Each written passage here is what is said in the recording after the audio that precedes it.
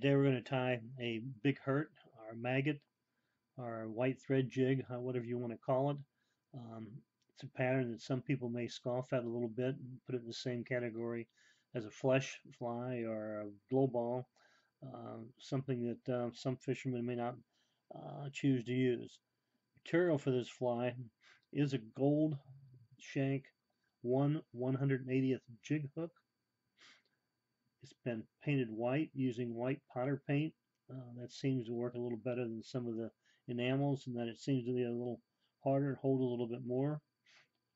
We're going to use a Euro. This is 12/0 Euro.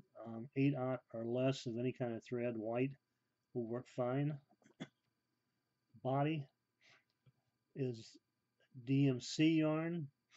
There are 6 strands in each rope. This is numbered B5200. Of the 6 strands, we're only going to use 4 for our tie. We want to keep the body sparse. We don't want it too big. The sparser it is, the better it seems to work.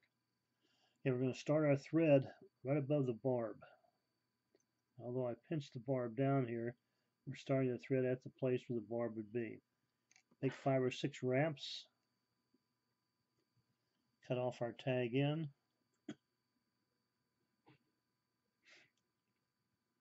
Even up the ends of the 4 strands of the DMC. I'm going to make a pinch wrap right here to hold it in place.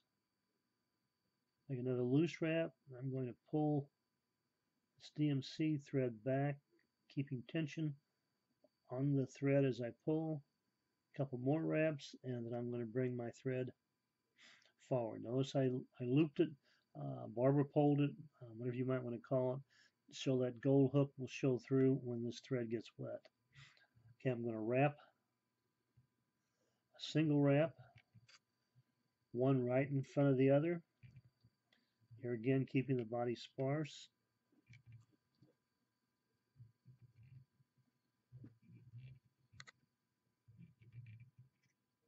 Okay, once I get to the head of the jig,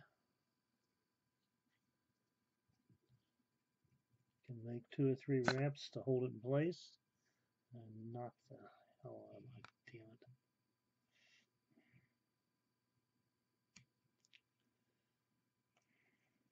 it. Flip finish.